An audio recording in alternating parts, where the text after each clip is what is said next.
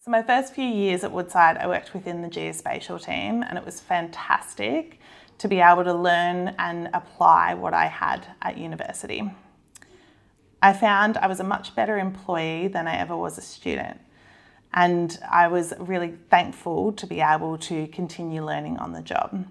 Geospatial is such a fun and diverse career, and I did everything from creating maps to going offshore and to working in an office with a broad range of people. My role is a product manager, and I do a lot of talking to people about their problems and finding opportunities with technology to help solve them.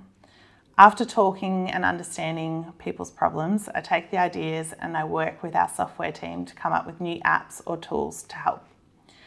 It's fun and dynamic, and you get to see the work that you do really add value back to people. I now manage a team of over 20 people, and we're growing every day to really support Woodside on its journey. A very cool example of how far you can go in this.